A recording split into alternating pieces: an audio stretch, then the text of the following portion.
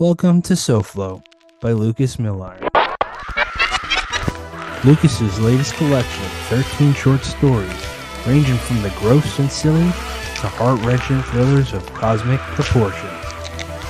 Join Lucas as he takes you beyond the beaches and shows you the dark side of the Sunshine State. Welcome to SoFlo, a collection of weird Florida horror by Lucas Milliron. Available January 14th, 2024. Brought to you by the Evil Cookie Publishing.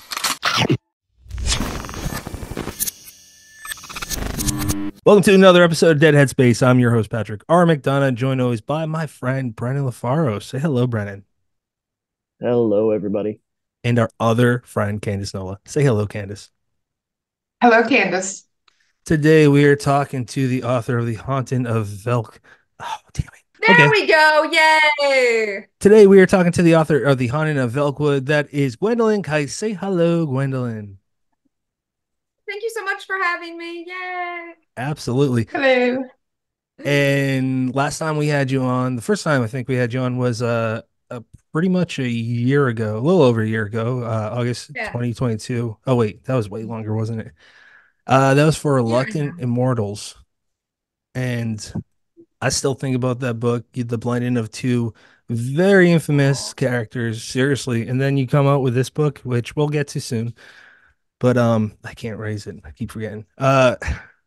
It's wonderful. I'll save all the praise for when we actually dive into it a little bit. Spoiler free. So what have you been up to since then?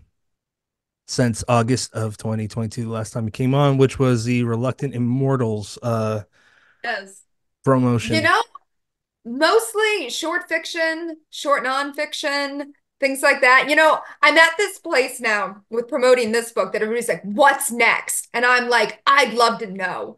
Because like I love writing novels, I love writing novellas, but it's like my big love has always been short fiction. And that's what I've just been doing for really the last year and a half. And now I'm at a place that I'm like, I really need like everybody else always has at least one full-length book out a year, right? Like I'm not that person. I'm the person. I'm gonna have like a lot of short stories or like nonfiction articles, but it's like it'll probably be 2 years before I have another book out. So if anybody's a big fan, I'm sorry. If you're not a big fan, I don't know why you're watching this, but just rest assured it'll probably be a couple years before there's another full-length book. So hopefully a novella. I am writing a novella right now and a novel, and I'm excited about both of them. So that's good. So hopefully that'll go somewhere. So that's been like, but it is interesting. I always love when people are like, I have 3 books coming out in the next 3 months. And I'm like, I'm just sitting over here writing my short stories. I think you're alluding to that's the wrong word. Alluding to Stephen Graham Jones, who comes out with 3 books a day. Just kidding. I know I am not subtweeting Stephen Graham Jones. No, no. I'm not subtweeting anybody, but I would never do that to Stephen. Oh my gosh. No. I'm kidding. He's amazing. But Candace or Brennan, would either one of you like to jump in? Yeah, well, first of all, we missed you since August because you just bring such a pop to this show and, so much energy. Absolutely love it. Now, last time you were on,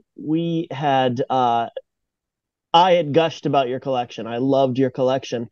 And with, short fiction being your love, we're kind of jumping to that. What are you working on? Because you started covering it. Are you thinking about another batch of stories collected?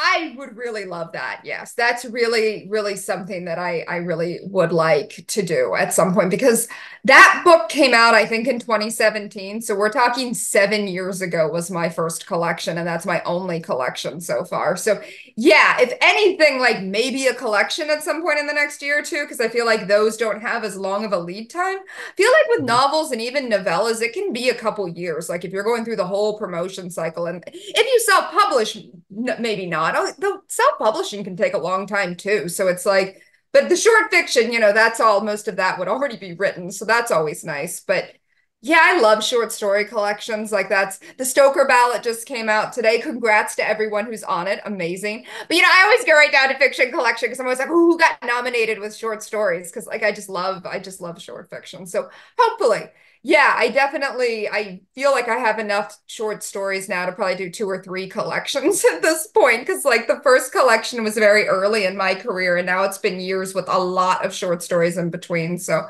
a lot to sift through to try to figure that out. But yes, hopefully is the answer. Hopefully. Well, I'm gonna cruelly put you on the spot with the caveat that obviously this is not set in stone, but with that idea that you have, you are a short story producer and you have 7 years worth of material. If you were to compile a collection, how would you go about it, or maybe just what's one way you might approach, boiling it down? Yeah, that's something that like I kind of keep going back and forth with. I feel like 3 years ago I had put together what stories I would put maybe do, but now it's like I have other ones. So like maybe thematically, maybe ones that have different points of view. I don't want to like I have a lot of second person. I don't want it to be a whole collection of second person. So trying to balance that. So that would be something. I've had some stories that I've been very, very proud of. And I always feel bad because then if you say that one, but not another one, I always feel like I'm insulting an editor somewhere. But, like even just last year, I was very excited about some of the stories. I'm like, oh, I feel like I really hit a good stride. So it's like probably some of the ones that came out like last year, I was very proud of. And yeah, so just things like that and just kind of whatever clicks for me. I'm like, that one, that one. And sometimes also it's nice if there was a story, and I think a lot of authors have this happen that maybe that publication just didn't get out there. And so this is like an Yeah. opportunity. It's like a second chance for it. And that's always exciting because I had that happen with the first collection that there were some stories that like I remember, I think 1 or 2 that I'd even sent out for publication became back as rejections. And then when they were in the collection, people were like, that one, I love that one. Or one that, had been published and didn't really go anywhere and people would single that one out. So it's always nice. Collections give those short stories like a second chance. Like go little short stories. Yes, I love that idea. Because everyone has those stories that went to an anthology, and you feel very proud of it, you feel good Mhm. about it, and Mhm. it never gained the audience that maybe you felt like it deserved. But Yeah. frankly, it sounds like your answer is the theme or makeup of the collection will depend on whatever month it gets greenlit. Right? I feel like that's true. I feel like that's true with a lot of my career though. Sometimes people ask and it's like I have no method to the madness. It's just madness over here. It's just like this is how I'm feeling today. This is the direction we're going. I always love when people ask my process. I'm like, I don't know, chaos. Like, there's not a lot of direction for it. Just real quick on short stories, and then we'll move on with Candace. Ellen Datlow, we all adore her. She's amazing, greatest anthologist, right? Living anthologist right now. But um, she was saying that she feels that the best way to tell a horror story is through a short form, and I tend to agree with it. Although I love novels, I love collections. You just it's really hard to argue that if you write if there's a compelling enough story where it's a true gut punch, how are you how are you gonna stretch that out for a few hundred words or whatever it is? Yeah. Yeah. Mhm. It's kind of like a dream, Yeah, you know? I think short stories for horror are just so unique. And I think Mm. because like I often think with horror, we go back to ghost stories, we go back to campfire ghost Or stories, Poe. sitting around Most of his is, telling ghost stories. short stories. Yes, yes, exactly. And I just think that with horror in particular, it's such a genre for short fiction. So I Mm. feel like that's just a very natural fit for it. Agreed. Yeah. Miss Candace. Hi. Hello. So while we're speaking about short stories, and someone did just mention a Stoker list came out today.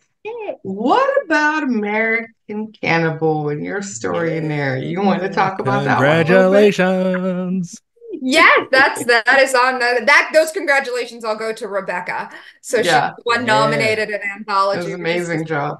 wonderful. She is so talented and such a great person. So it's like so Mm, wonderful all the way around. So that I'm so yeah, excited for her. I think it might be her first Stoker nomination too. I'm not sure on that, but I think it might I, be. I think so. I think so. And so, yeah, so that is The Hungry Wives of Bleak Street is my story in American Cannibal. And so, yeah, that's honestly one of my favorites from last year. So, like, that was one of the ones I didn't want to name outright because I'm like, I don't want to have to pick favorites, but I'm very proud of that story. I think a lot of what I'm proud of is just also being in that anthology. It's such a great table of contents. It's such an interesting idea. And I'd never written a cannibal story before, so I was so excited. I'm like, I can't wait to like figure out what I'm going to do with this. And so mine is like set in the 1950s, and it's like this group of seemingly perfect housewives who, in order to, you know, appease their families, are slowly cutting off pieces of themselves to feed to their families. And this is just this ritual. They're always expected to do this until like some of the housewives are starting to be like, is this the only way? And that's when things kind of start getting, you know, getting going in the horror. I love that story so much because it tickled me pink, and I just thought like I'm Oh chubby. I'd be no. fucked. Say that again, like you froze. I think I froze for a That's second. fine. I'll cut that part out because Candace just pretty much gave me a cue that that's not funny. That's I'm gonna cut that part out. Now I'm curious what I missed. Oh man. Okay. I just say stupid shit all the time. I get Yeah. self-conscious, and Brendan usually just lets me talk, and Candace is the one that pulls the leash back. So, that's how it works. Okay, what I said was I really did like I love the whole anthology. Rebecca crushed it, and then you got Candace's Baker's Dozen, and then this year Dark Disasters. It's like, just to throw this out there for someone that might be new, because we have a lot of new listeners nowadays. If you're asking what good women write, like what good women stories are out there in the horror field, like Gwendolyn, Candace, Rebecca, there's just a whole slew of them for examples. But with your story, I said I really loved it. It reminded me of Stepford Wives, and I thought Mm. if I was in that, I would be terrified, hiding, and fucked because I'm a little chubby. So I would be probably caught real quick because I don't know if I'm that fast either. You can laugh at that. That's funny. I mean, it's self-deprecation, but it's meant to be comedy. It's not, it's sad. Cool. Damn it, Candace, go. You'd be scared. I don't get that. I don't like that. That It makes was me sad. good. It was so Oh, good. Patrick. He'd be the first one eaten. I It's would okay. be. More than speed, I feel like it would be your knack to hide behind an irregularly shaped object that did not hide you at all. Like a Like light in a pole. cartoon. Yeah, exactly. That's fair. Why can't I do Patrick that? over there behind the clothesline. Behind a lamp. Oh, What Shade was the on the question? head. There no is no idea. question at this point. There is no question. So Yeah. let us steer, if nobody has any objections, to the Haunting of Velkwood. Yes. All right, now, Absolutely. Gwendolyn, our favorite thing to do on the show is let you tell the synopsis so that we don't butcher it. But while you're doing that, I am so curious about the, titular neighborhood, because Velkwood just has this classic Gothic ring to it, and I wonder if that was a reference, if that was a word that popped into your head, or where that came from.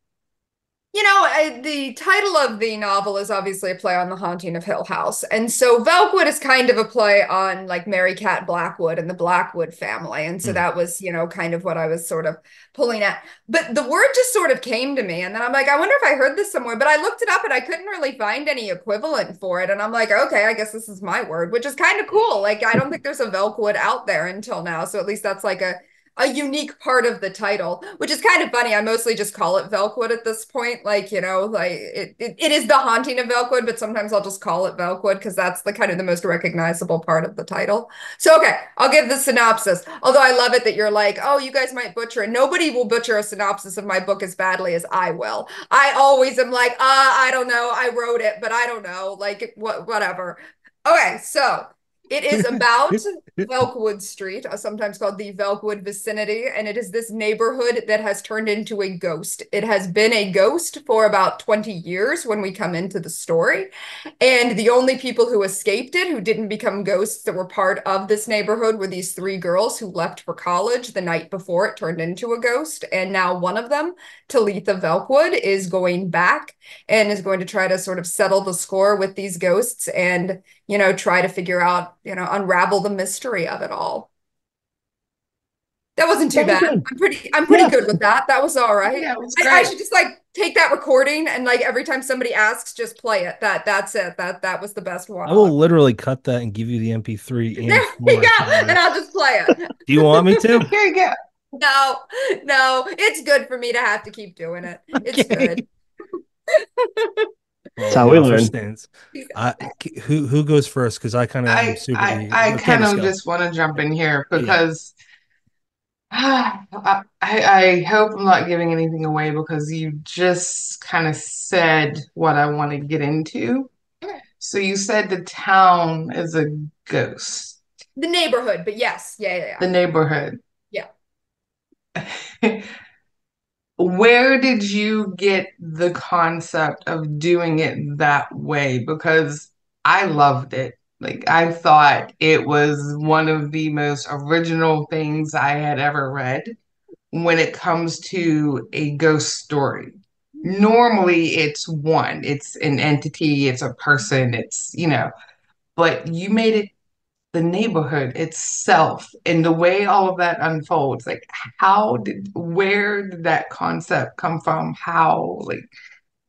Just talk about that because I thought that part of it was that is what made it such a unique story from the jump. It wasn't just a person, it was this whole other thing that I don't think has ever been done before.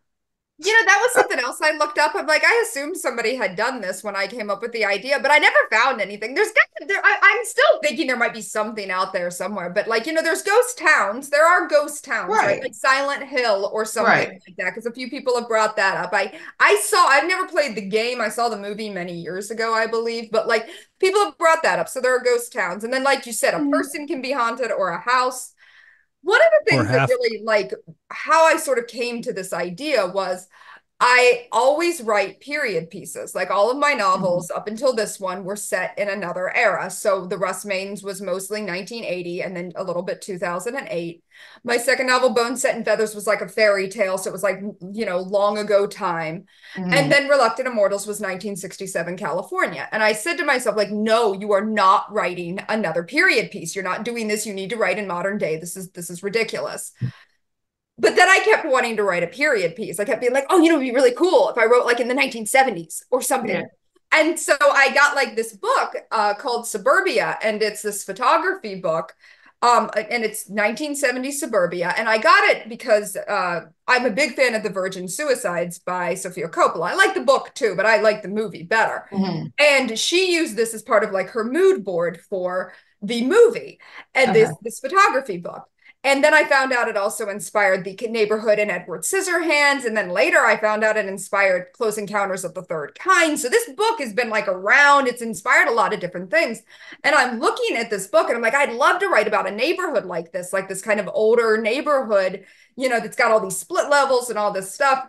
And I'm like, but you can't write a period piece, Gwendolyn. You cannot do that. And I'm like, what if just the neighborhood is a ghost and stuck in the past? Like, I like that. Like that's what I'll do. But the rest of the book Mhm. is in modern day. So it was like I kind of had it both ways. I really wanted to write a period piece, but I'm like, I wasn't allowing myself. But then I just put the neighborhood in the past. So that was really honestly, I think, how I came to this. I'm sure there were other things in my head at the time. You know how as writers, there's always like a million things happening, but that really was kind of like the crux of it all, of like this photography book. And I found some other photography books as well. I think there's one by a photographer called William Eggleston that was also really neat and had a lot of kind of cool, strange suburbia. Because I think suburbia Mhm. is very weird. I grew up in a small town, not necessarily suburbia, but I've Yeah. always found like kind of the way that David Lynch does suburbia is really interesting because like Twin Peaks and Blue Velvet are very creepy. I think suburbia is scary. I think everywhere is scary. I think everything's gothic.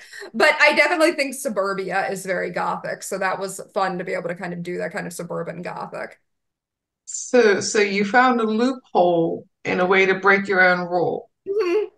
A rule I set. No one set that for me. I could have done another period piece. No one cared but me. But I'm like, no, I'm not doing it. I'm not doing it. And the two books I'm working on now are modern day. So I managed to move myself very carefully, through to modern day stories now. Nice. Well, I thought it worked well. Like it worked well, and it gave you something just so completely unique for a haunting story. I don't know, and I think you nailed it. It's not your normal ghost story. It's not your typical haunting, and anyone who picks this up and thinks it is, I hope you're prepared because it is not like anything you read. I thought it was great. Brennan, you got a question? Right, and keep Uh, going. I kind of want to piggyback off what you said. Now, first off, when Gwendolyn, when you said, that Velkwood popped into your mind and you Googled it and no results. I mean, is there any better feeling as a writer when you come up with a cool name or something and you Google and it's free and clear, it's you. Um, the and I agree with Candace. There's just you sit and you think, and there's just not anything quite like this. You think of, The Shining and its haunted hotel. There's houses, there's people, but there's there's not this. And the one thing that it reminded me of a little bit was Jeff Vandermeer's Annihilation, where you have this like area, and the fact that you kind of brought in this kind of like ETS government control to it.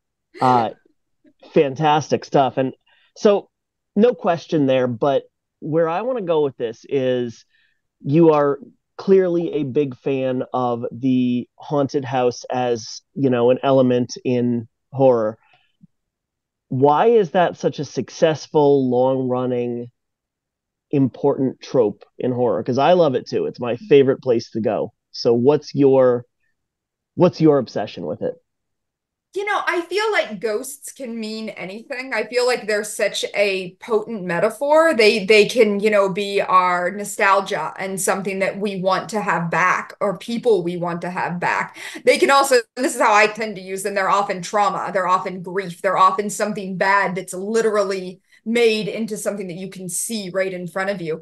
And so for me, I think that that's what it is. I think so many of us are linked to the past, right? Like I think that whether we want to be or not, sometimes there's things, in the past that we're happy, happy memories, but there's also a lot of bad for a lot of people. And so ghosts to me represent the past and they can represent the good Mhm. parts of it or the bad parts of it. And so that I know that's why I love it so much. Plus, it's just a neat concept. It's scary. It's scary, the thought of something that can be very intangible, that can be difficult to get away from. And so that's just such a cool thing. Plus, they're very primal, right? I always say I feel like horror almost kind of started with ghost stories and kind of started with campfire stories or stories told near fireplaces. And I think ghost stories were some of those earliest ones. So they feel like, that history is so long in horror. So it's like we're kind of paying, homage to that history. Now, when you're writing ghosts, whether it's specifically in The Haunting of Velkwood or in any other piece you're doing, what kind of considerations do you like to make to kind of balance that? Because you're right, these are classic campfire stories. This is arguably one of the oldest horror tropes. Um, what do you use to or consider to balance that kind of classicism and bring it into the modern age and give readers something new to latch onto? And I think isn't that what we're all trying to do, right? I feel like we're all trying to like, kind of have strike that balance because a lot of us come to horror because we do love so much of the past of horror. But then you don't want to just do the same thing that's been done. So again, trying to look at it and say kind of two things. One, what hasn't been done? What haven't I seen that I would be entertained by? And then the other thing of like, what haunts me? And that's something I often think with ghost stories is like, what haunts me in general? What's haunted me for a long time? Or what's just haunting me at this moment? And kind of going from there and building a story out from that idea. So either one of those. And honestly, with this book, I think I really did both. It was like, okay, I've never really seen a haunted neighborhood. So that was one kind of entry into it. And then the other was like, okay, I hear my husband because like you guys are all gonna get to see it. I'm on antibiotics. This is perfect. Like in my alarm just went off. So I hear my husband like in the background, like trying to very quietly tell me, take your antibiotics. So everybody gets to see me taking my antibiotics. You know, I think it's obvious, that's what but happens to writers, right? You get Exclusive. sick right in the middle of your book tour. I think it's obvious, but you can just nod your head because you're drinking. Do you want me to cut this part? I don't care. That's completely up to you.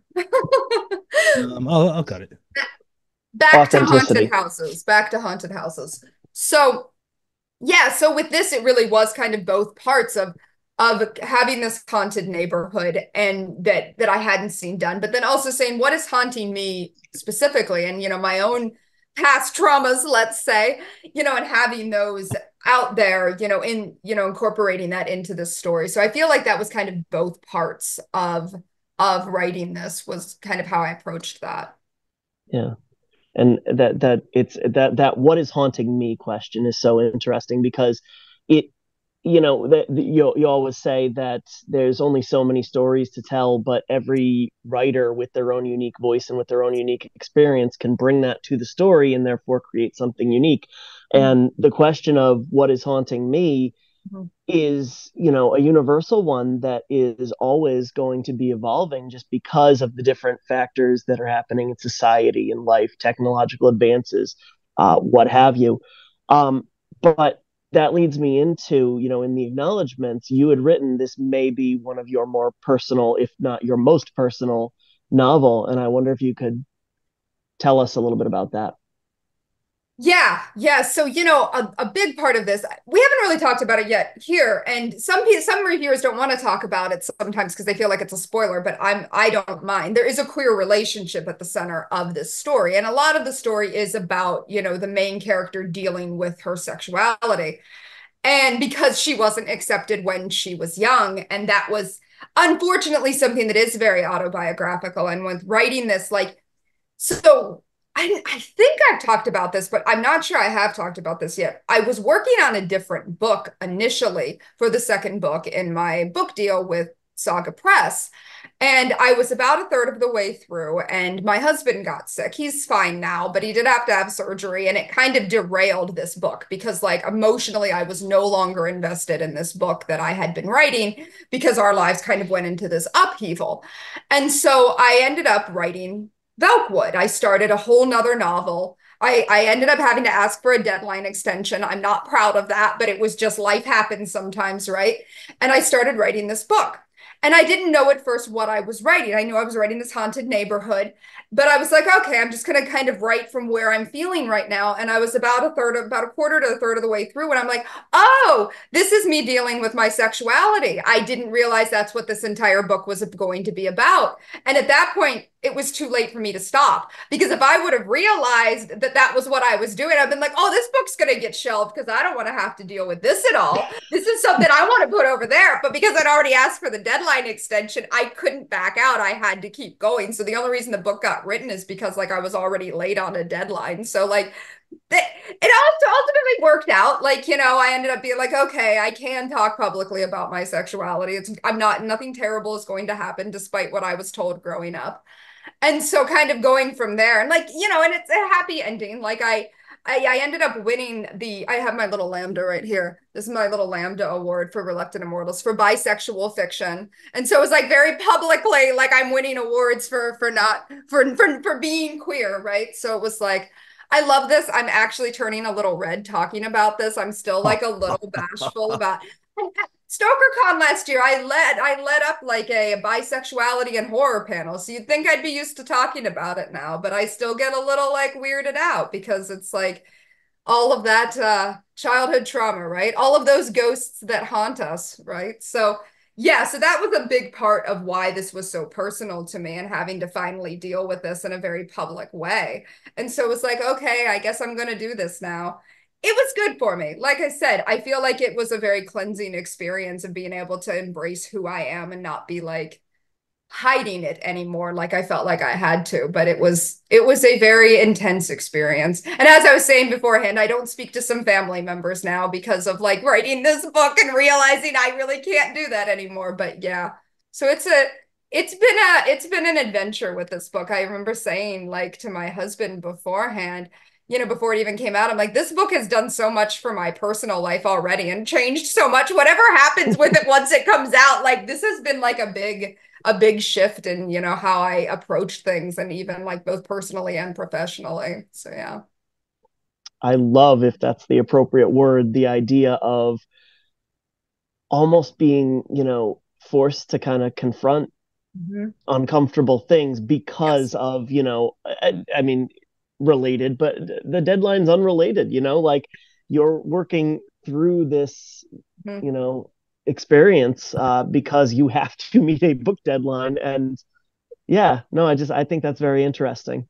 And I still think my subconscious did it to me on purpose. Like I think somewhere my mind knew, like, you need to deal with this and you're on a deadline and you ask for an extension and you're not going to ask for another one because you're horrified you had to ask for one.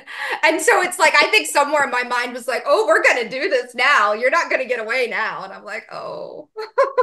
That Your was going to be my subconscious. very next statement was you were meant to write this one when you wrote it. Like it Absolutely. was time. Yes. Yeah. Yeah.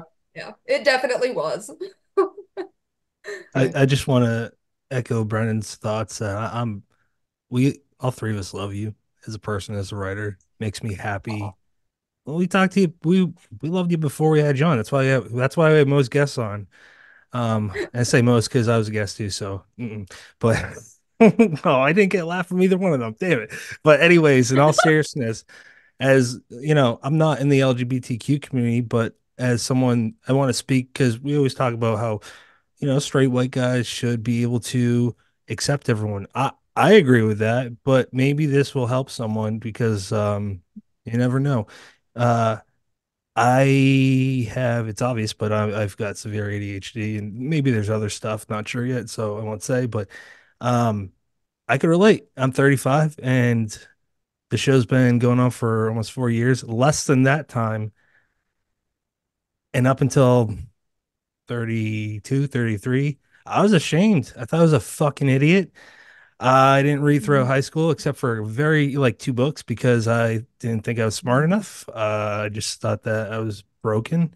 Um, and all this to say that I can relate to you in that aspect, the shame of who you are. And no matter what group you're in, like I couldn't relate to most guys. I couldn't relate to the nerds, the jocks. I played sports. I love nerdy stuff.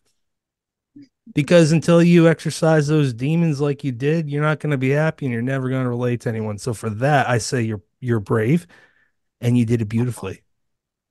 It's a Oh, good thank book. you. Yeah. And the twists you have in it, which I won't spoil. Holy shit. Like I do a lot of text to voice. I don't know. I just struggle with reading physical books lately. So that's why I do that, but I rewound it a lot, and I do that with like books that I'm like, how the fuck did they do that? Like as a writer, I'm like, how the fuck did you thread these words this way? I want to be that good one day, and that rhymes. There's this really big twist with the kids, and I'll just put it at that. I love seeing Candace smile. Um, I just you had me on one journey, and then I'm like, I'm pretty sure Gwendolyn's doing three different stories in one intertwining, and it's like, vines where they're just it's one main route, but you got three choices. They all end the same destination, but oh my God, lady, what the hell? How are you this good at writing? But the other thing that I really did appreciate was right the best writers, they don't have to write, they don't have to spoon feed you. And that's what you did really Mhm. well. And I was gonna actually bring up how it was a queer couple, and I I thought of one of my first best friends, and I won't go into those details because it's not the point of the story, but it just made me happy and smile. And then at the same, because you were like, I like reading that stuff. Well, it's different than what you were raised with, or at least us 90s, 80s kids were raised with. And then it made me really sad because I'm like, I know a lot of the stories and I don't like them where they're just like their parents just they're like, cut it out, stop being yourself. So I thought yeah, it's a haunting story. It's a ghost story. I thought ultimately it's a love story at the core in so many ways. It's a platonic love story. I can't even say it's Romeo and Juliet because like it it's like more depressing than that story, man. In the beginning anyways, and I say that in the best of ways, because for me as a reader, I want to be able to feel for my characters, and good God, you did that a lot. All right, I am fanboying, and some may say Okay, kissing so ass too I'm gonna much. jump in Yeah, Candace because I has my know where he was back. going with that, and I have a couple of things that I want to add on to that. The first of which, hopefully, this makes sense, and I don't want to give away the ending, but but can you speak to a little bit of how it felt to write that ending? Mm. What had to take place? Mhm. You know what I mean? I think so. Yeah. Okay. Are you saying the climax or the last chapter? Which would, or the whole thing? Um, the climax in the neighborhood itself. Okay. Yeah, I'm trying to think of how to talk about it without giving away too much. I mean, I feel like a lot of climaxes you could say this about. So very cathartic. And I think catharsis was a big thing for me of how can Yeah. I kind of exercise my own demons, but also these characters specifically. Because, I think we often as writers can project a lot of our emotions onto our characters. I think that's how you get some of the most powerful writing. I Mhm. found that because a lot of maybe my stories that haven't resonated with readers as much, it's because I wasn't on the page as much. I have found that oftentimes when you bring that kind of stuff to your very personal, moments to something, it does resonate more. I think that I was thinking, how can these characters express this in a way that feels authentic to them and what they're going through, but how can it also help me kind of move forward in my own way with Mhm. everything, with my own path, with my own ghosts. So that was really a big part of it. So Yeah. catharsis was a big word for So me. you gave the characters the closure that they needed. Did you find your own? I did, not as soon as I finished writing it. I wanted to Mhm. more, but it's been a longer journey than that. But at this point, yes, I very much feel like that.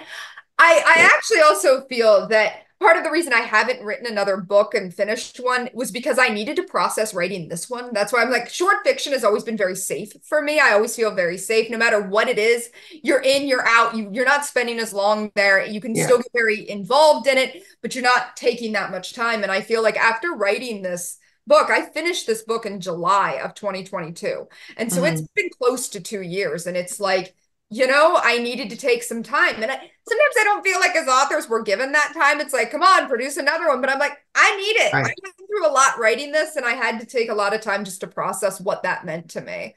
And so, Yeah. yes, I do feel like I got that closure. It was a long time coming, but I do feel like that. So thank you for asking. I'm glad. My second question that Patrick was rambling his way towards, like a freight train about to derail, Accurate. um, the love story aspect. Not as depressing as Romeo and Juliet, as Patrick so eloquently put. Okay, in the childhood it was. Not childhood version was depressing. No, no, No, she but what called you it eloquent. Just let it was, happen. Oh, thank you. I'm shutting up now. we done? Boys? Okay. So sometimes they need a leash. Always. Anyway, the love story aspect of it was perfection, in Oh. my opinion. Was it ideal? No. Mm. Was it relatable? Absolutely. This was something that carried them through from a very young age, Yeah. something they both knew and were denied again and again and again, Mhm. whether by parents, by society, by acceptance, by right and wrong or social norms. Yeah. All of that fed into this in their lives their entire life. Mhm. The way you ended it was absolutely the only way you could have. Mhm. Mhm. But the love story woven into the story, the pain of it, the trauma of it, the need, the desperation, the anguish, that they both felt, and the way you portrayed that, and then the way everything unfolded as it went, I thought was beautifully written and just perfect for our life and times now. Mm. You don't always meet the one when you're supposed to. Your love story doesn't always end the way you think it's going to end, nor does it start the way you think it's going to start. And I think this one was perfect. In spite of all the obstacles, in spite of the trauma, in spite of everything, life brought them back around to where they were meant to be all along. And I loved that. I thought that was great. So Oh, thank you. That means a lot. Thank you so much. you're welcome. I think that's what Patrick was trying to get to, but just, couldn't. I'm a better writer than I am a speaker. What So yes, that's are Many probably you? of why Because us the I've are. seen your text messages. Are those you? are first drafts. Fair. You never share those, Candace. Gotcha. Yeah, yeah. Can I jump in real quick, or are you guys? Yes. All right, this one's No. awesome. Yeah. I'm gonna share my screen for this. You'll see why in a minute. Do. And if you're only listening to this, you're not gonna see this. So I guess you should go to your channel. We can tell them what it is. Yeah, we can. We will. Can you guys see Aw. that? Okay, so I'll blow Aw. it up. All right, so that There it George, is. George Ranson. Everyone loves him. He's Yay. amazing. There he is. So Yeah. Hi, George. he said a few things. I've got a question. Can you please ask Gwendolyn how she got to be so damn awesome? I don't know if that's a real, question. You can answer it if you want. By knowing cool people like George, that's why. There you That's go. totally why. I And then miss there, George Perfect. because he's not on any other social media. So now that I'm off Twitter, yeah. oh, He Wait, mentioned that. yeah, He no, said he's that on he misses Threads. you. I miss him too. Is he? Yeah, he's on Threads now, and I Hmm. only know that because he Okay. followed me. I think he's on Instagram. He would have to be, right? You Threads and seem confused. Is he I am on confused. Instagram? I need to find him if he's on I'm Instagram. confused because you have to have Threads to have if you have Yeah, Instagram, I thought. Yeah. Yeah, you have to have both. okay. Yeah. Anyway, And let's ask him later. wait, there was another one. He says, she was so great to be around, and I own and have read every one of her books, including the limited chap book, The Invention of Ghosts, which I haven't read yet, and now I'm jealous. And he said she's an amazing writer. So that's it. Oh, well, thank Yeah. you, George. George is fantastic. Yeah, he is. He's He's the like nicest guy. he's like the writer that the reader that every writer needs to have as a fan. Totally. Totally. Brennan or We Candace? all need a George. We Yeah. all need a George. Well, right now we all need a George. So I want someone listening to make everybody a George now. I don't know how you're going to accomplish that, but Go we need a down to hang George. a mass. It's a bobblehead doll now. We need a George to bobblehead. Holding a Paul Tremblay book. It has to be that because he is the biggest fan of Tremblay. He That's just sure is. Yeah. All right. Well, Brennan, do you have another question or do you want me to go back in? Uh, you know, following my rambles on haunted house stuff because I know you're such a big fan. I would love to hear some contemporary and classic favorites in the genre. Ooh. I mean, I already said The Haunting of Hill House. I feel like that's a Hmm. good one. We already mentioned The Shining. I feel like that's another great one. I love the old 40s movie, The Uninvited. It's such a very classic ghost story. Like this is not like a big bells and whistles, ghost story, but it's got to feel almost like Jane Eyre or Dragonwyck. It's very gothic and it's fun. It's fun, it's creepy, it's very well made. I love that one. So I always like to bring up that one. You know, what other ones do I love? Like, I feel like I know there are so many. AC Wise writes so much great ghost stories. Like, I think she, one of her collections was pretty much all ghost stories. So anything by her, it's just, they're always so good. when we're Trying to think talking of, about ghost stories. I would love to know if you like this.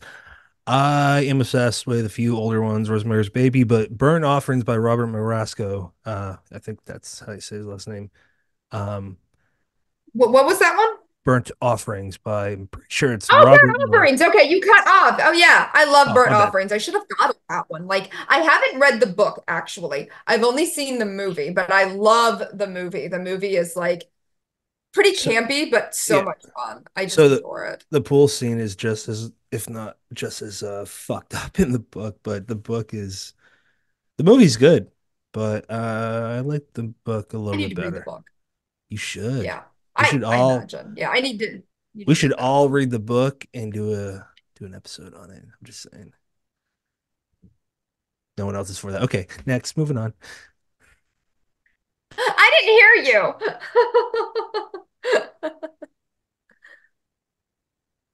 Are you guys waiting for me? And you're not going to repeat yourself. Okay. Oh, okay. No, Uh, I didn't know if I should. I said we should all read the book and do a deep dive on it or something like that. Because me and Brendan Oh, used to okay. do that for another show, but I miss it. That's it. all right, Candace, you may take over. Oh, okay. I No, can I insist. take it. You insist. I It's insist. back on me. Oh, well, I've asked the questions I wanted to ask about the story itself, but have we missed anything that you wanted to touch on or speak on before we get into maybe a couple other questions? No, I feel like we covered a lot. I actually feel like we covered some things I hadn't gotten a chance to talk about yet. So that's always exciting. That's always fun. That way, if somebody's like listening to several different podcasts with me, it's like, oh no, here she goes again talking about the same thing. So thank you. Thank you for kind of leading me down different roads. That's good. Fantastic. Okay. So I'll go into one that I always like to ask, usually. This is a general question about your writing career itself. So, can you talk about one or two of your most memorable experiences as a writer so far, and a little bit about why they meant what they meant to you at the time? Ooh, memorable experiences. Mhm. Probably the first one is when I was approached by Jess Landry for my first collection because it was my first book. And like, I had I people had asked, were you going to put together a collection? And I'm like, I don't know. I want the right opportunity to come along. And I remember somebody being like, what if it just doesn't come along? And I'm like, yeah, I know, right? Like it might not be the best way of doing things. And then one day, like Jess, messages me. She was with Journal Stone at the time and was like, if you would like to put together a collection, if you're working on something, I'd love to look at one. And I'm like, yeah, sure. And so I quickly put together a collection. Like it was like, give me a couple weeks. And I put together the collection. I even wrote like I think another story for it or another story or two. Like I wrote fast back then. I'm a slow writer now. Back then I could like write really fast. And so I remember I think I wrote two stories just in that 2 weeks to send to her that ended up in the final book. And so that one was really a big deal because it was my first book and Jess Landry is incredible. I adore Mhm. her. I have worked with her since. She was my editor on the Rust Maidens as well. She's edited a couple short stories of mine in anthology. I hope to work with her again. She blurbed Haunting of Velkwood. And so Yes. she's just amazing. She's a filmmaker as well. She's just incredible at everything. So that was just great in general. And then I'm going to actually say, I already showed you guys my Lambda Literary Award, but winning that was a big deal. Like I said, winning all the Stokers is a big deal as well. I don't want to sound, that wasn't a huge thing as well. But with my history of, having a long time coming with being able to come out and then, winning at the Lambda Literary Awards, which is all about queer literature, was like a really big moment because the ceremony last year was in New York City. It was in Times Square. Mhm. I went, it was a big dress up event. So it was a really big deal. So that was something that it's like going from, being in the closet for so long to being like, okay, I'm bisexual. This is out there for everybody to see. That was like the one thing I can never take away from Twitter because that was the first place I put it out there totally publicly because that was where Mhm. I had the largest following and it was so public. And I'm like, once I do this, I can't take this back. And so like, I will always like, tip my hat to Twitter in that regard for kind of giving that big platform that I'm like, okay, just going to do this. And then I'm going to log off and kind of run away for a few hours and I didn't just do that. So to have that kind of, evolution from that point to being in Times Square and winning a literary award for bisexual fiction was like, this is a pretty big thing. This is a pretty big like movement forward. So yeah. So those two things. Nice. And to follow those, what would, how do I want to word this? It's two-parter. So one would be, what would you tell a new author who is suffering from rejections and imposter syndrome and insecurities and all of that? What would you tell them to encourage them? And on the flip side of that, what was the most useful advice that somebody ever told you? Ooh. I actually think it would probably be the same thing. This is what I always Okay. kind of fall back on because I feel like this is what I've gotten the most mileage out of as a writer is write the story you want to exist in the world that doesn't. Write the thing that will really just light you up, the story you want to read. Because every time I go back to that, if I'm, getting writer's block or getting frustrated, I'm like, what do I want to read? What is a story out there that hasn't been written that I just want to read? And so that's like the advice that I would like to give somebody, or, I mentor sometimes. So that is like, write the thing that you really believe in, that you want to exist in the world. I feel like that's the best advice I've ever heard. Yeah, same.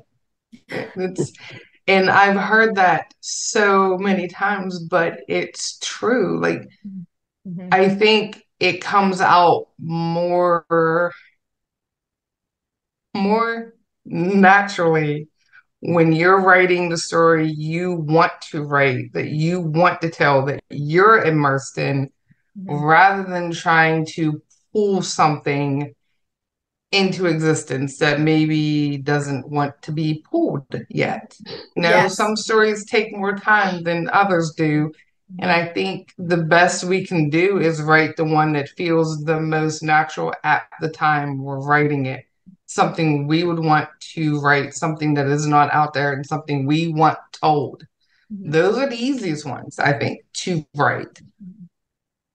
That's just me. And that's how I write as well. Like, I write things that I can get lost in that have not been told yet, things that I would want to sit down and read. And I don't know, case in point, shameless plug, if I may, but I just wrote a totally insane story this last week. And one, it's not something I would normally write. Two, it's for one of my kids. Three, halfway through the story, it begins rhyming. And I left it alone because when I get into a particular zone, my natural tendency as a poet comes out and I start writing in verse. My daughter thought it was hilarious. Aw. And we left it alone and I released it. It's out today. It's on Godless. But I know some people are going to be like, what is going on with this? And I'm like, but it wasn't for you. It was for my daughter. She loved it. It was for her. I loved it when I was writing it. And I left it. Sometimes you have to write what you're having fun with. Yeah. Not every single story has to be the most important one, the most important message, the most important socially relevant. Sometimes you just want to write a fun story, and that's okay. I think that's also great advice because I've also heard be like, always write your best. And I'm like, what if you're gonna write something that isn't your best, but you're really excited about it? Like trying to constantly top yourself, like, how are you ever going to do that? That sounds terrible. Sometimes you can just write something that you're like, this is really good and I'm really proud of this. Is it the best thing I've ever written? Maybe not, but that doesn't mean it doesn't deserve to exist. And also what your assessment of what your best work is isn't necessarily somebody else's anyways. So it's like you might be like, oh, this isn't my best, and somebody else is like, I love that. That's my favorite thing you've ever done. So what do you do? We don't always know what everybody else is going to like anyways. But I think that's fantastic advice. Like, have fun with it and write something that up. Yeah, absolutely. There's always going to be a person who's going to enjoy it. There's always going to be somebody who wants to read that story, who loves that story, that enjoys it. Yes. We all have weird senses of style and entertainment and senses of humor. I mean, sometimes you have to. The story I wrote last night is not going to be for everybody. It's not. But there's some people out there that are gonna be like, this is insane. That's who it's for. All right. I think if we're not having fun at this at times, at least part of the time, what are we doing it for? I agree. I agree. So, well, those were my questions. Brendan, I know you have one left in there at least. At least. Put you on All the right. spot. I want to talk about process, and I know you said your process is chaos, so I'm gonna give you something specific.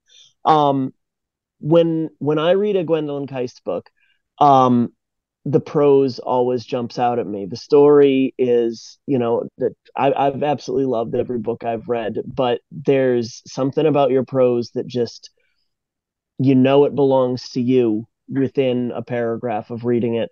And what it reminds me of, my musician brain, is playing violin, the legato bow strokes. You pull the bow, slow, flowing, and then when you hit the end of the bow, you have to turn it and move it the other way. And the ideal, behind that is to keep the music, overlapping without any kind of break. But there's always like a little breath in there, and to me that's what I hear when I read your stuff, is it flows, and there's that, the comma is the little breath before it just goes right back in and continues flowing. So my question for you is, how much of that comes naturally and how much comes in editing?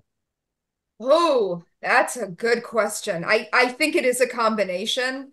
And I think the best parts of it probably come out in editing, but there are times that I'll be like, oh, I can keep that whole paragraph. And I'm so excited that, that there are times, even from the first draft, that certain things work. And a lot of times I can tell when I was having a lot of fun or having a really good writing day, because that's the stuff that needs the least amount of editing. I'm like, okay, I can keep all of this. This is all working. But yeah, I mean, a lot of it happens in editing, the stuff that, really making sure to clean it up and kind of get that flow to it. And I always say to my husband, I'm like, I know when it's working and I know when it's not. And sometimes I don't know what the difference is, but I know when there's a difference. And there'll be times that, he might read something, he's like, it's great. And I'm like, it's not there yet. And I don't know what it's missing, but, going back and continuing editing. And I always have to remind myself that I do think a lot of the real magic in writing happens in editing, that first draft can just be like very much a blueprint. Like, okay, I know the structure of it now, but now I got to go back and really, revise it to get it to really flow the way I want it to. Now, at this point in your career, when you're having a day where it's just, and we've all had them, where you're looking at what you wrote, you're like, this is not clicking. Do you kind of trust the future editing process and push through, or do you force yourself to walk away sometimes? Both. It depends on the story and it depends on deadlines, right? Like if you've got time, like, okay, I can walk away. But like, if you're on deadline, it's like I'm always better under deadline. Like I'm like, okay, I have to do this, and it forces me to sit down. When I don't have a deadline, I'm like, oh, I'll come back to it. I'm sure I'll be better tomorrow. And maybe tomorrow I'm not even gonna work on it. So yeah, I mean, a lot of times it's best for me to just work through it, because that keeps me going and kind of keeps the momentum going. But definitely there are times, I just am like, okay, gonna walk away, gonna give this some space. But I do like to work through it if I can, at least to a point, like if I'm writing a short story, at least to get a draft done, or at least to get one full edit done, even if I know I have to edit it again. Or if I'm working on something longer, at least get a chapter done. Try to get to a place where I feel like I have something that's almost like a complete thing, even if it's not finished. Like, okay, I've got a unit of something. I've got a short story. I've got a chapter, something like that, because then I at least feel like, okay, I've done something productive today. Yeah. And I appreciate that you rely on the editing phase. It's you read something like this, and every once in a while we'll get somebody on here who's like, oh, I barely have to edit, that comes out the first try, and I'm just scratching their name off a list. I don't want to talk to you anymore. There's an earnestness to it, though. I think that we have to accept that sunshine is not going to shine out of our butts all of the time. Occasionally we will get haphazard material that we have to learn to, cobble into something worthwhile and latch onto the fact that we've done it before and we can do it again. That's one of the biggest things. I sometimes wonder like how the first few short stories I wrote that I was proud of happened. Because once they happened, then I'm like, I've done this. I can do this. It was almost like these accidental things. That's what it feels like sometimes. Because once I could do it, once I knew, I'm like, here's a short story. Like I often think of my short story, The Clawfoot Requiem, because it was one of my, I think it was my first one that ever got accepted for semi-pro payment. It got accepted with like Christina Meester and John Bowden and Damien Angelica Walters and Lamplight, which I had really always admired. And I was really proud of that story. But I look back and I'm like, I don't know how that story happened, but that was a story I would often use after that of like, I wrote that story and I'm really proud of it. So I know I can do it again. But like, how did that story happen? I don't know. Like, it was like just this random mystical thing. And sometimes it feels like, and that way I could always go back. Like you said, then you can always be like, I know I've done this. This can be done again. I can replicate this. But yeah, how it ever happens the first time is like a magical thing to me. Absolutely. I just Patrick, wanted go to, ahead. yeah. So I reached out to Rebecca, told her how much we're praising her because we all love her too. And so many awesome people that write. And I don't know, I just love that. We can hear so many cool stories. But she did say Gwendolyn is a fucking rock star. That show is going to be awesome. So coolio to that. And they both said pretty much everything else that I wanted to say about the book. I forgot to mention the poetic aspect of your writing. Probably said that. We probably covered that last time. I don't remember, but in case I didn't, yeah, you got a beautiful poetic way about you. Um, I think this is where we're gonna wrap up and say, what are you currently reading, Gwendolyn?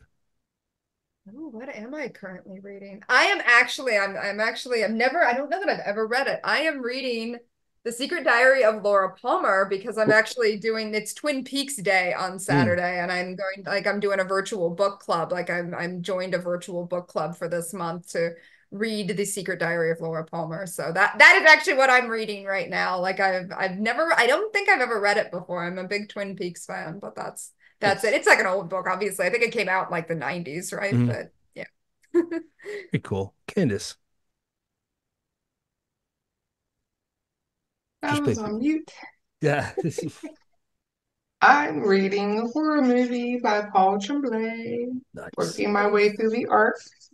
Yeah. Just got done reading Incidents Around the House by Josh Malerman. That's a great one. Yeah. Creepily fantastic. Brennan. Brennan.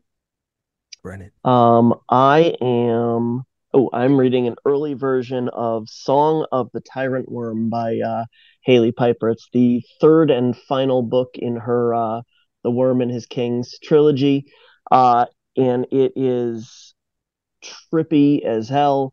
Um, what I love about what she's done with those books is, I mean, anybody who read the first one, you read those last few pages, you said, well, how the hell are there going to be more of these? And she's gone about it in such an interesting, way, approaching continuation of this, I don't want to say story, but like world through unexpected viewpoints. And this is no different. She's killing it. I loved that first book so much, and it's been such a privilege to read the other two. The other thing I am reading, and I got to show this cover because it's awesome, is No One Is Safe by Philip Fracassi. And um, it's his other two story collections from Leith Press. He has this really excellent prose too, and this depth and heartfelt emotional storytelling. And not to say that's not present in this one, but it's very intentionally pulpy. I mean, again, you look at that, and there's a blob Yeah. with like skeletons floating around in it. Looks like the It's blob it's from the Twilight 50s. Zone. Yeah, it's Twilight Zone meets like 50s B movies, and it's a lot of fun. Patrick, yourself? Yeah, so I'm reading an early copy of Brennan's The Denizens, which I've been excited to read ever since he pitched it to me like 3 years ago, and that's way early, so I'm not even gonna say what it's about. It's just I always felt like it would be my favorite thing that Brennan's ever written thus far, and it's turning out that way so far. But A book that I just finished reading, and I know Candace did too, is by Jill Girardi and Lydia Prime. It's called We're Not Ourselves Today. Um, the best way I can put it is that it's like a wide spectrum of women writers and what they face. And I was super honored and happy to blurb it. And I did compare it to, this is absolutely coincidental, but it would be awesome if I did this on purpose. Um, I related it to Jane Austen, her writing style. Um, just how she tackles social commentary, how she has comedy, how she writes about women's dependence, and in this, it just showed a lot of wide array of that. And I would only say you switch out the Austen human characters for many supernatural characters. It's fun. Um, some are really deep, and it's good horror in the sense where like on the surface you can enjoy it, but if you dig a little deeper you're like, that's really sad, and it kind of reflects on society. Why the fuck are we living like this? So that was my take. I thought it was great. I'm sure Candace would say the same thing. Candace, jump in if you want about that. If not, we can move on to the next part. All right. We're Um, wow. oh, Okay. You I thought said that You jump was had in, then you exactly just, 1/2 second. Jesus, be I prepared, jumped the Candace. gun. I'm sorry. Wow. Oh, that trigger fast. That's why I was like, move on, idiot. I'm really beating myself up tonight. I'm sorry. You got some problems this evening. I think maybe you need some ice cream. I know I do. I know Yeah. I do too. Yeah. Right? We should get some. You're too far Oh, away. You're 8 hours away from I Right. can get some with Gwendolyn though in like a week and a half. Oh, It's I'm true. We literally should find jealous it. of I that. think there's a Cold Stone Oh, Creamery, what like the? There, right down the street from Riverstone. We should we're all getting go ice for ice cream. cream after my launch party. Now We're getting I'm ice really cream. excited. Brennan road trip, you and me. We're going for ice cream. Come get me. Yeah, drive up to Massachusetts to go to Pittsburgh. Yeah, that makes sense. 16-hour drive. Exactly. Oh my I Yep. God. mean, it does make sense. Sometimes the things you do for friends make the best Yeah. stories 5 years down the road. Well, I want to meet Gwendolyn in person eventually, and I would love to We see you never with met in Candace. person. I always feel like we have because we've done these Zooms, and I feel like I Yeah. know Yeah. people like in person once I've done a Zoom. This is Same, real. same. That's Oh, why we do the video. Yeah. Patrick, before you wrap up all the way, Gwendolyn, why don't you go ahead and remind everybody of your event coming up? When, where, how, Good why? call. Yeah. Ah, yeah. So my launch party for The Haunting of Velkwood is on Tuesday, March 5th at Riverstone Books in Squirrel Hill, which is in Pittsburgh. And that is the same day as The Haunting of Velkwood comes out. So March 5th, we are right now like less than 2 weeks away. So very excited. Yeah, that's really Hey, close. Yeah. Um, okay. where can people follow you, Gwendolyn? Yeah, I am on Facebook and on Instagram. You can look me up under my name, Gwendolyn Kiste. And I also have my website, gwendolynKiste.com, and a blog that I still use because I love blogs. Yeah, they're So good. you can find me at all those places. I like chat forums too. I miss them. I don't know if it's me romanticizing the 90s, like AIM and all that, but it was fun. I liked it, enjoyed it. Candace, where can people follow you? My address is success now. No, don't do You that. mean online? Yeah. So many creeps Facebook, out there. TikTok, Instagram, Twitter, all over socials under Candace Nola or under Uncomfortably Dark. And my website is also Candace Nola, author or Uncomfortably Dark, one or the other. Brennan, You can follow me on Twitter at PR McDonough. Don't send me inappropriate things. please don't, because that's mine. Um, you can find you can follow me at Brennan LaFaro or the show at Dead Headspace on pretty much all the platforms. We're gonna do final thoughts. I'm gonna jump in first and just say, hey, Gwendolyn loves short stories. We talked about nominations for Stoker. Candace was nominated for third year in a row, Splatterpunk for her anthology Dark Disasters. So, Candace, plug that. I forgot the word plug, so plug that for 1 second. Fuck what? Dark Disasters. You gave me a second. Like, oh. I'm not doing that again. My bad. Um, what do you want me to say? Dark Disasters is out now. There you go. Nailed it. Uh, Final thoughts, Gwendolyn. God, my brain's farting all over the place. Thank you so much for having me on. This was so much fun. Yay. Candace. Yeah, I could probably talk to you for like another hour and a half without these two chuckleheads, in the background. That's fair. Just saying they're family. We're in the It's background fine. now. Um, no, but thank you for your time this evening. I know you stay incredibly busy. Thank you for the book Yeah. and not just for the lovely copy that I have here, but for writing it. The story was fantastic. The concept was unique and it was needed. So thank you. Thank you. You're Brennan. welcome. Sorry, Candace. People should buy this. People will love it. I'm not gonna harp on because frankly, listening to Candace and Gwendolyn talk about it, like if you need more reasons, just rewind and go listen to that again because they really hit everything. They hit every reason. Uh yeah, no, another I loved Reluctant Immortals so much. And I got this, I said, oh, I will live up to it. It did. It's you just keep hitting them out of the park. So thank you for joining us, and we'd love to have you back again. Absolutely. I'd love to come back, so definitely. Yeah, I mean, what else can I say? We love having you on. I really appreciate that.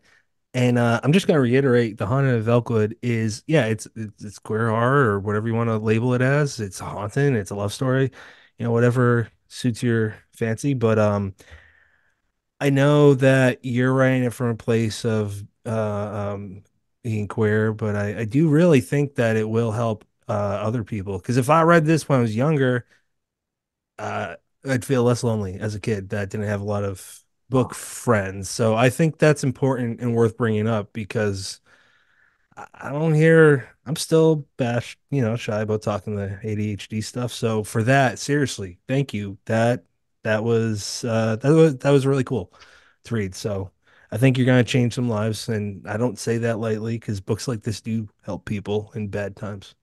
Um, Next episode is 236. That's with Mark Taus. So looking towards that. As always, you have many choices in podcasts. Thank you for picking us.